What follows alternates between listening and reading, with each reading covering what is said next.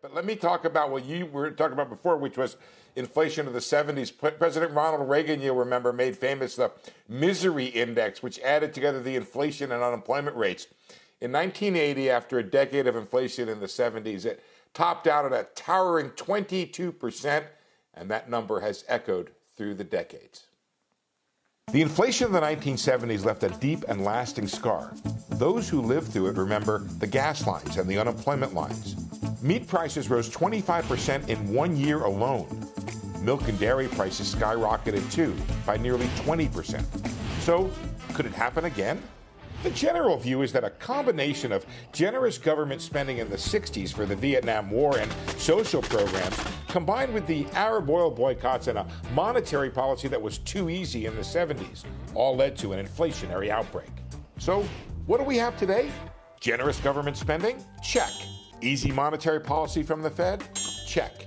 The Fed is at zero interest rates and pumping billions every month into the banking system. But because of the shutdowns from the pandemic, manufacturers are reporting supply disruptions. That's making it difficult to meet demand and pushing up costs and some consumer prices. And demand is coming. Every indication is that consumers are about to open up their wallets as the economy reopens. So should we brace for a return of the great inflation? Not so fast. Since peaking in 1980 at 13%, inflation has been relatively under control.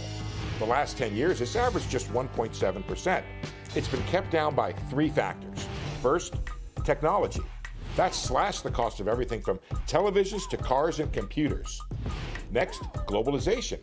That's created competition from every corner of the world and driven down manufacturing costs. Finally, the absence of an inflationary mindset on the part of consumers. Economists think it takes a belief that prices will rise in the future to create real inflation. When consumers worry that something will cost a lot more next year, they'll buy more of it now. That drives up the price because there's more demand than supply. Higher prices reinforce the belief in higher prices, and you have an inflationary spiral. In response, the Federal Reserve has to hike interest rates, as Paul Volcker did in the 1980s, plunge the economy into recession, and bring supply and demand back into balance.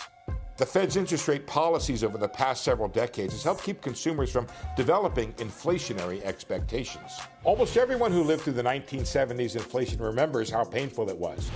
The 20% mortgage rates, the double-digit unemployment rates, the choice between paying rent or buying milk. No one wants to go back to the future if that future looks like the great inflation of the 1970s. Fed Chair Powell said again last week that he sees inflation as temporary and that it seems unlikely that that will change the underlying inflation psychology that has taken deep roots. Now, we're going to get a test tomorrow with the release of the Consumer Price Index of just how much the Fed has been able to convince markets of the temporary nature of the coming surge in prices. Shepard Smith here. Thanks for watching CNBC on YouTube.